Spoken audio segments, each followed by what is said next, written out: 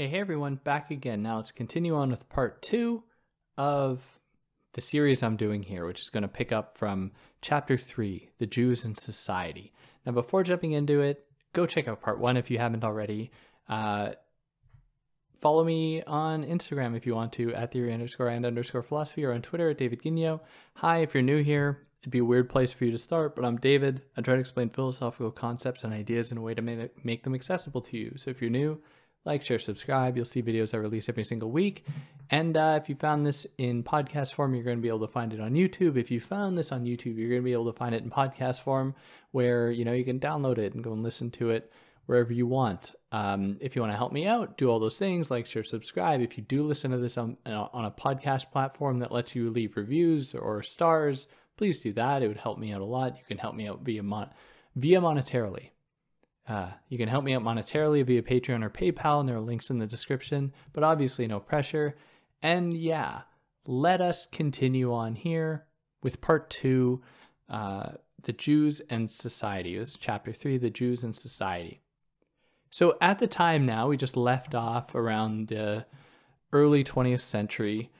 There was political anti-Semitism that viewed Jews and Jewish people as a separate group, and social anti-Semitism that responded to the entrance of Jewish people to previously foreclosed areas. So on the one hand, we had Jewish people that were viewed by politicians and by other political parties as being a separate group that needed to be kept separate from everyone else. But then you had perhaps a more everyday kind of anti-Semitism that was responding to Jewish people now occupying everyday roles and being among everybody else. And this made people feel anxious who weren't Jewish because of all the narratives they'd been told probably their whole lives and their parents' lives and their grandparents' lives about how Jewish people are bad or how they are going to harm them in some way or other.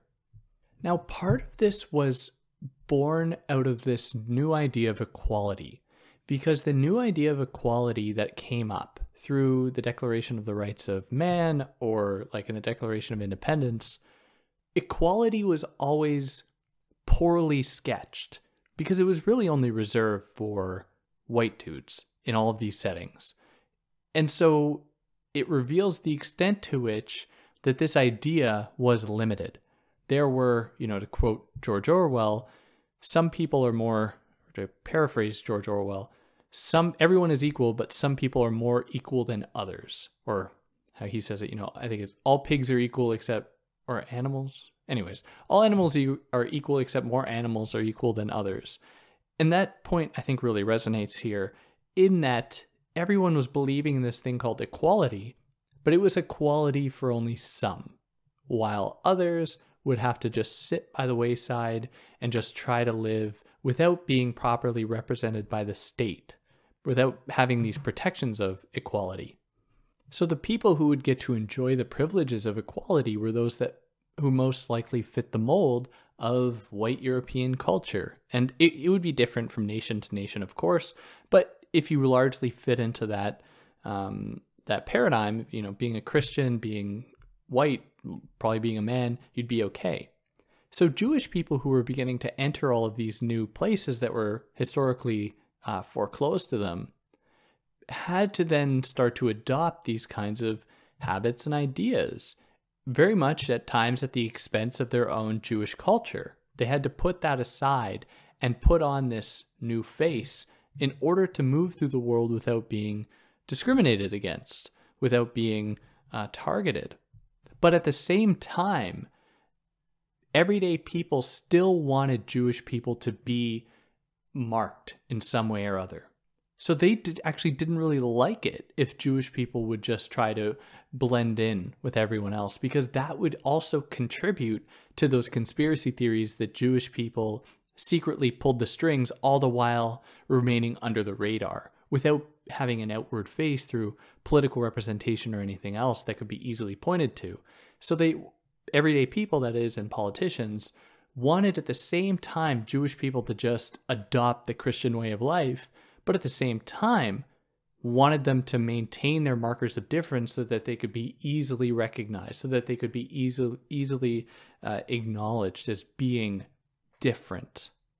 So, like, and it's so complicated, and different nations had different responses, where she says that in Germany, there was actually like a very strong fascination with extremely rich Jewish people, and they held an exalted status. They were seen as being, of the highest order of people in a lot of cases, and were therefore given certain privileges that wasn't permitted to the majority of Jewish people.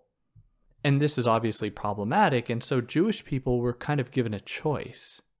Either they could totally embrace the idea of this new culture, and this is what would be called, or the term that Arendt uses to describe this, as a parvenu, which is somebody who emerges from an obscure origin who has gained wealth or influence.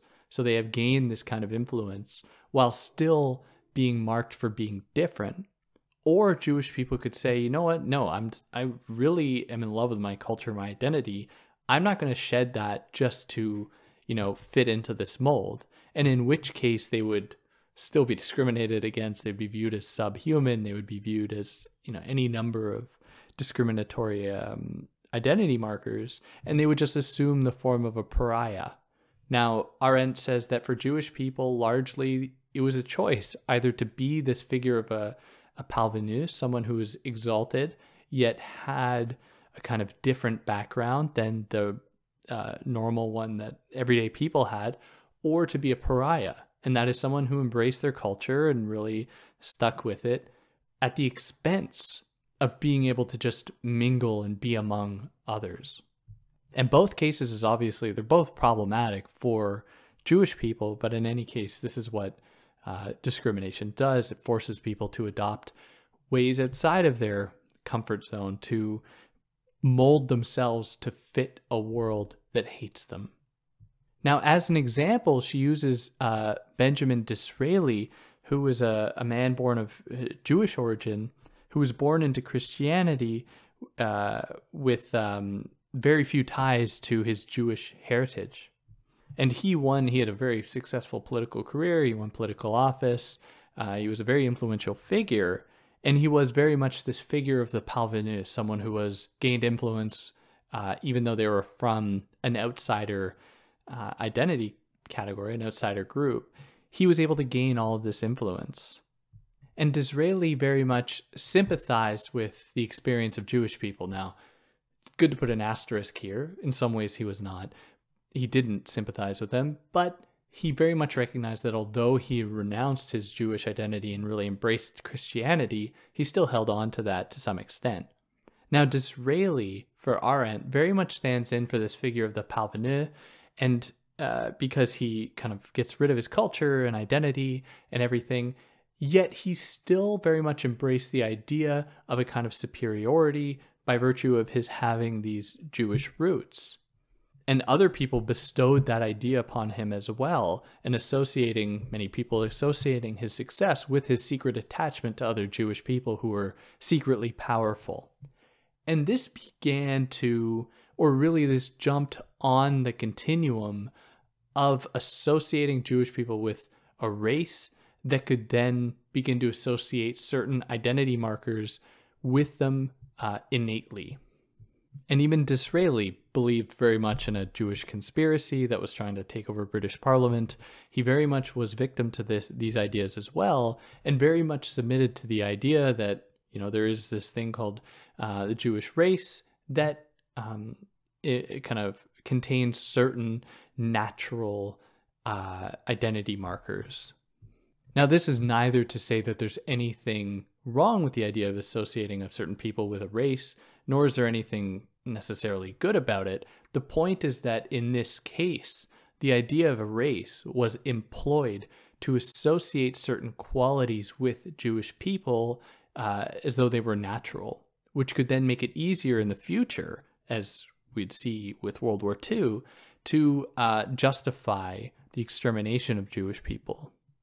Now, on its face, at first glance, it would seem as though there was a historical justification to believe that Jewish people were forming these secret alliances that transcended political differences, that use political differences just to distract from their desire to gain global control. And one of the historical events or phenomena that can be used as evidence is that the children of many rich Jewish people, very wealthy Jewish people, were socialists. They identified with socialism.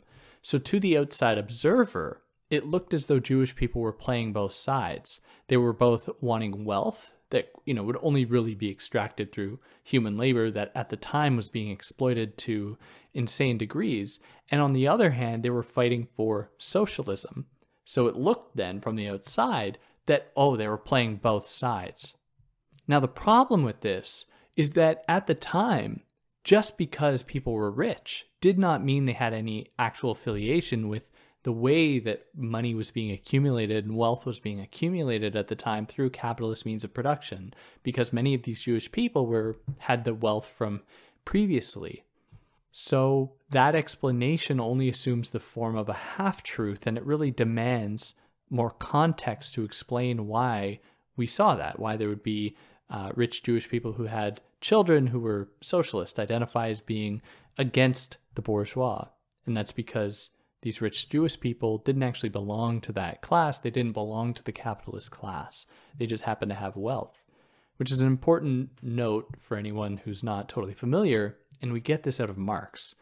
There is a difference between wealth and capital. Capital is what is extracted from human labor at a rate greater than is given back to that labor. So they are being exploited for their labor. You take out more than you put back in, or they are earning you more money than you're giving back. So it's an unfair exchange. Whereas wealth can just be accumulated from history, or it can come about through more equitable means. Now, it's important to note that in a lot of the cases, just having wealth is itself probably a sign that, either you or your family line has exploited other people, like no doubt about it. But there is a difference here. And at the time when people were pointing the finger at the bourgeois and capitalists and associating Jewish wealth with that, they were making whatever it's called when you make a jump in logical reasoning, like an epistemic fallacy. They were making a connection that wasn't there. Now, the emerging idea of Jewish people as a race began to shape and reframe the ideas of criminality at the time in Europe. And she gives the example of France specifically, that began to not persecute Jewish people quite as much because they were viewed as though any crime they may have committed was a result of their race. So they were kind of left off the hook for certain things. And obviously, while of course less punishment is something we should strive for as a culture, the reason for which that was occurring here was problematic. Yet, and the reason was that it began to associate certain attributes or acts of Jewish people with their race. Now, interestingly, Arendt points to the ways in which gay people were also treated very similarly, where their homosexuality was seen as being, their entire identity, not a race, of course, but their orientation, that could then be used to explain why they're acting a certain way, which could then be used to say that they have these innate qualities that make them subhuman, make them worthy of liquidation, essentially. And like gay people, Jewish people were viewed then as just being naturally, through their race, just being naturally traitors, being naturally clandestine, being naturally plotting to take over the world. And when people are associated with certain identity markers, specifically identity markers that are held to be negative socially, what that does is it creates a situation in which these people can't be fixed because it's just part of their DNA, essentially. And that leaves the only solution, of course, to be extermination, which is, of course, where this eventually culminated into for Jewish people and for gay people. And that puts us here into chapter 4, where we'll finally discuss the Dreyfus affair. So In the late 19th century, in 1894, the French Jewish officer Alfred Dreyfus was accused and found guilty of being a German spy and was sentenced to exile on Devil's Island in northeast South America. Now, how they found out it was him was that they found a letter that was written by somebody in the German army or upper German intelligence to someone in France, I believe, or vice versa, from France to someone in Germany. And they looked at this letter and they were like, oh, that looks like Albert's handwriting. Let's send him away to this island. Of course, he was like one of the only Jewish officers. It was just of course, it wasn't a coincidence that they chose him. They weren't actually interested in finding out who it was. They were more interested in getting the one Jewish person out of there.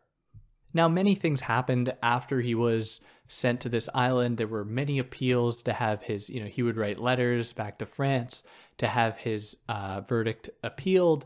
People were, handwriting experts had come in and said, no, his handwriting is not the same as what we find on this letter. His family was working with certain other political figures to try to get him out, to try to get him off this island.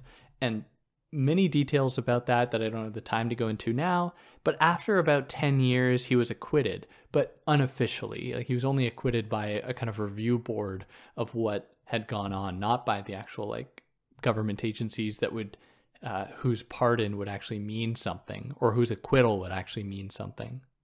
So many people still thought that he was guilty, many everyday people, but there were splits. So more left-leaning newspapers sided with him, saw him as being wrongfully convicted, and then more conservative right-wing newspapers saw him as being guilty, and we would see that play out.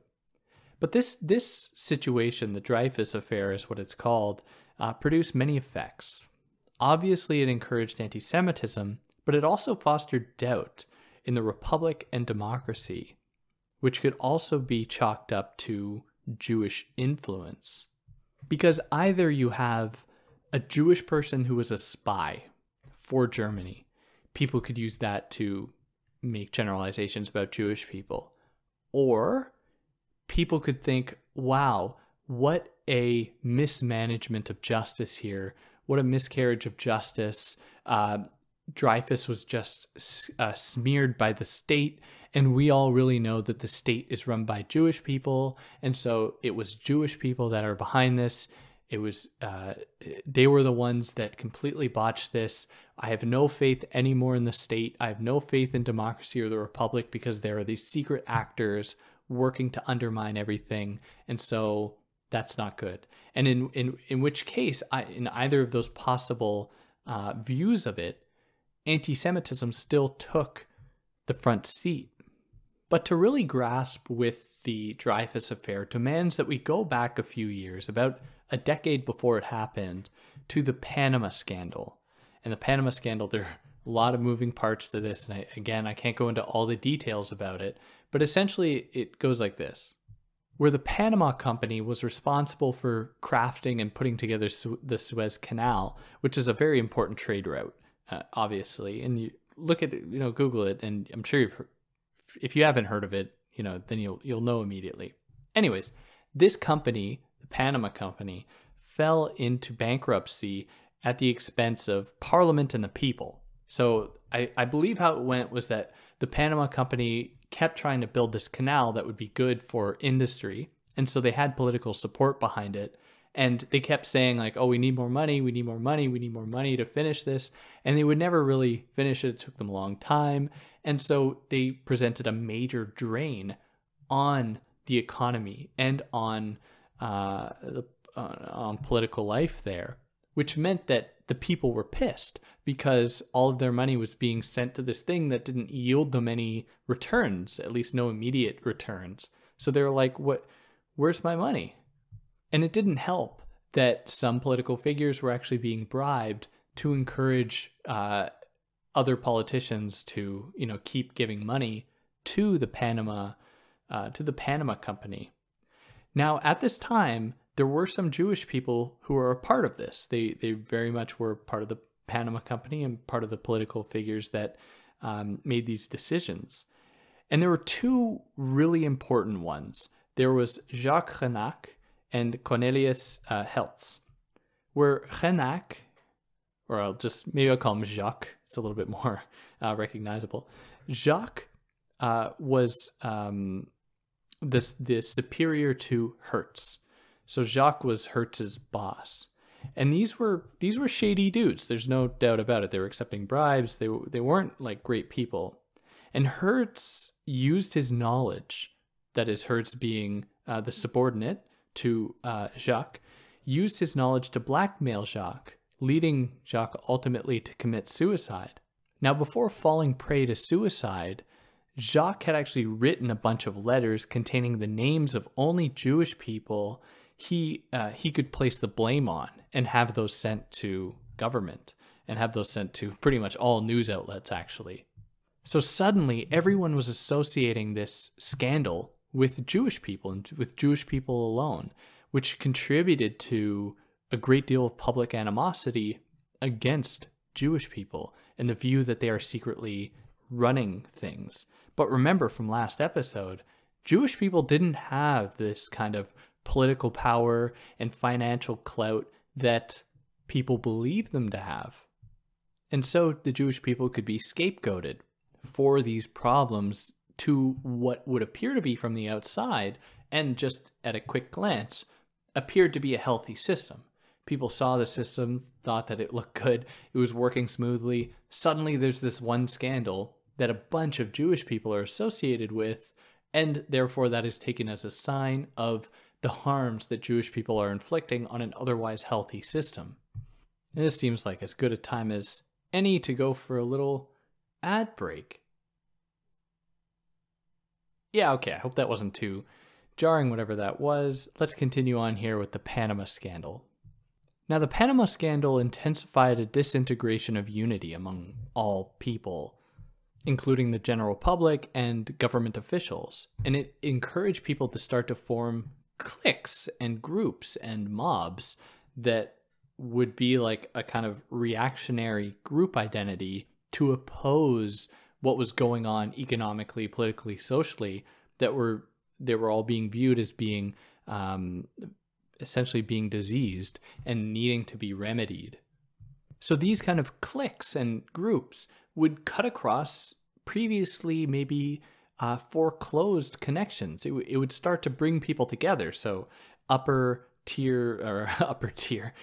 class people were beginning to mingle with lower class people who suddenly had a common enemy in these secret Jewish conspirators that were screwing over the entire country. Or you'd have politicians aligning with the clergy against Jewish people and so on. But interestingly, the military in all of this remained a kind of closed off group that wasn't mingling with other groups in any way, unless they were going to do so to realize their own interests, to improve their own situation. And they did jump into the fray, but only to condemn the Republic. And this is because, the army was constructed in such a way as to be so rigid, to really value tradition, to value structure and hierarchy, that at any point where it saw that there was corruption in the Republic, it saw itself as the last bastion of defense against these traditional values, because it saw that the Republic was crumbling. It saw that people were giving over to licentiousness. They were giving themselves over to greed, to avarice. Greed is avarice, but they're giving themselves over to laziness and to greed in order to realize a few people's political dreams. So the army saw it as their duty to maintain the structure that was being threatened largely by Jewish people. They believed that to be the case. Obviously, that wasn't the case. And so they kept themselves closed off, away from everything else. And similarly, we saw the church do the same thing. It began to condemn the Republic as being spineless, not actually embracing the rule of law, not actually conducting things the way they should be conducted, but instead giving itself over to international interest or to Jewish influence. And so the Catholic Church was like, no, us too. We are going to remain strong and traditional in the face of this. And so the hierarchical structures of the army and the church became a kind of seductive alternative to the chaos that was being presented in other social spheres and in government. And I just want to say that we are working back to the Dreyfus affair here. Like, we haven't forgotten, we haven't gone on it has been a tangent, but we're going to circle back to it in a minute. So the army and the church began to assume a kind of ultra-traditional role to oppose the chaos of the state. And they very much viewed Jewish people as being the problem to this. And so they said to themselves, no way, we are not going to let Jewish people screw this up for us. We're going to keep ourselves insular. We're not going to let Jewish people into our very traditional structure. We are just going to let everything else, all the chaos go on out there, and we're going to keep ourselves safe. And this might explain why the army was so quick to condemn, to find Dreyfus guilty, because he fit that mold. He was a sign of that very problem that, the Germans were getting into had found their way into the French army. That was a sign that chaos was starting to come in, a chaos that they had associated with the state.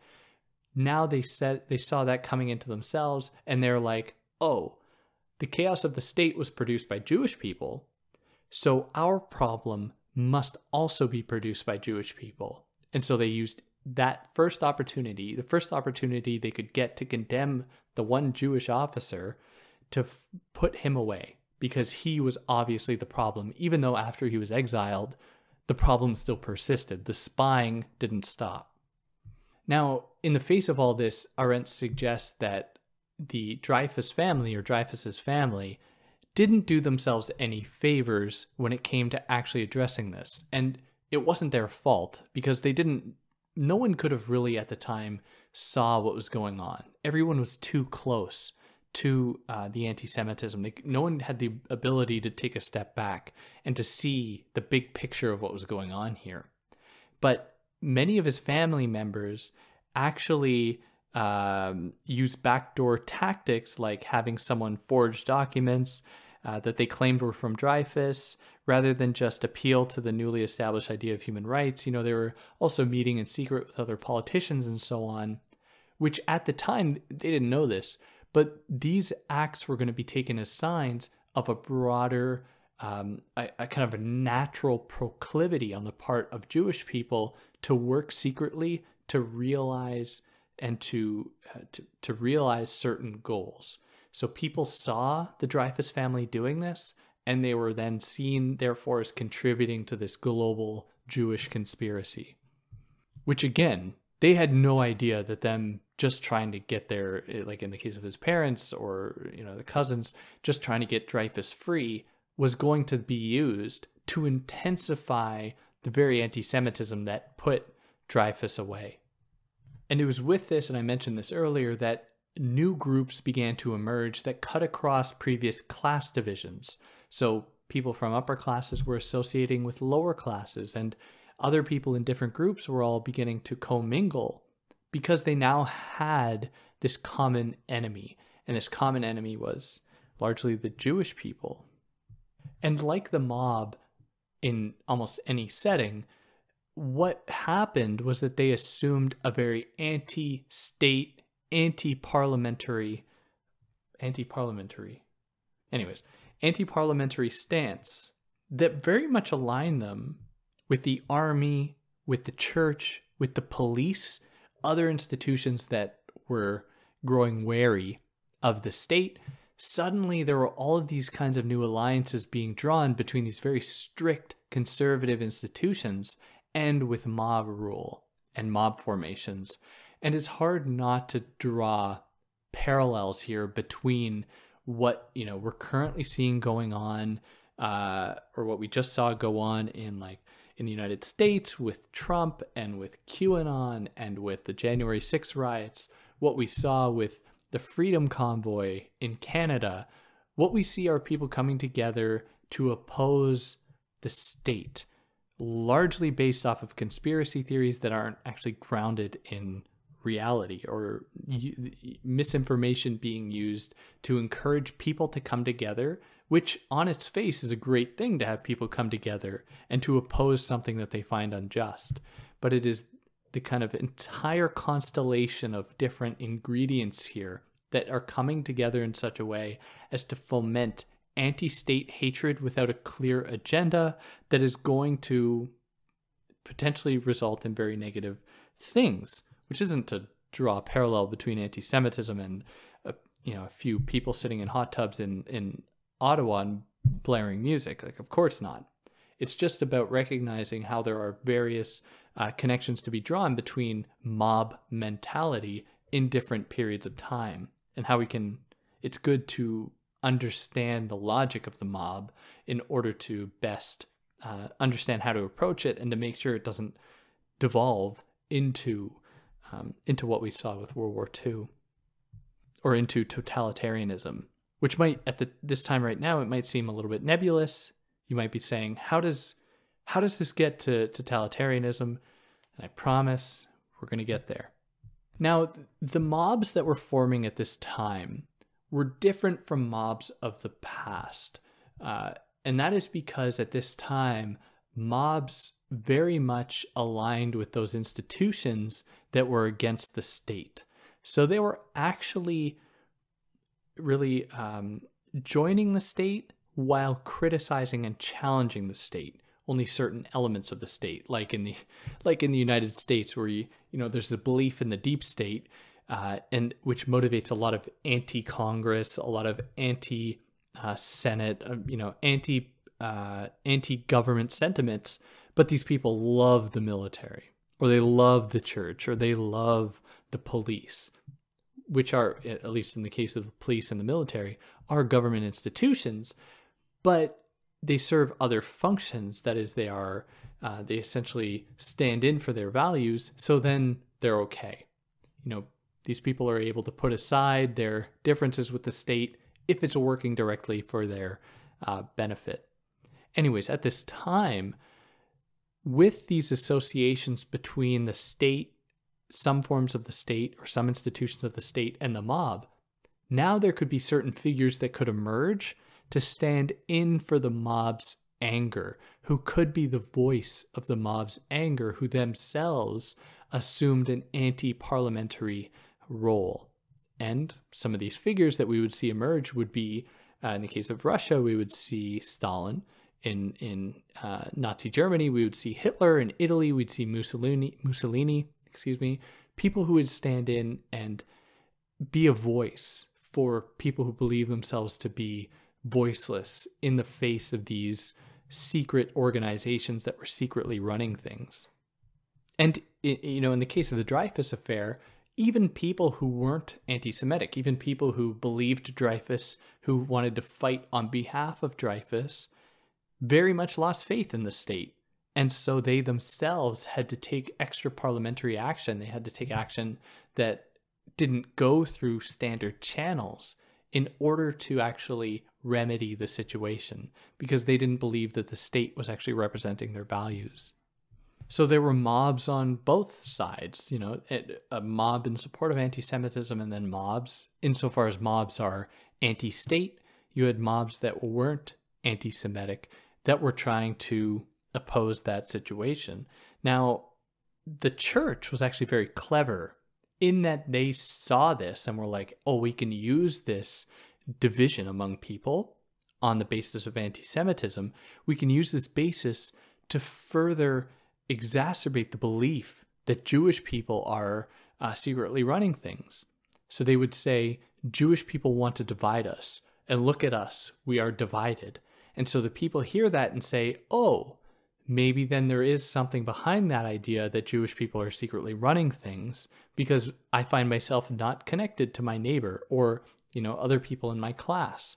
I find myself connected instead to this guy in this other group altogether who just has the same affinity with me on the basis of being anti-state.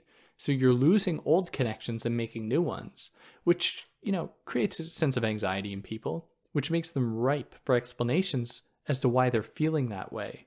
And so when the church comes in and says, oh, it's Jewish people that have divided us, then suddenly there's a very easy face to use to understand that situation, to understand why you feel that way.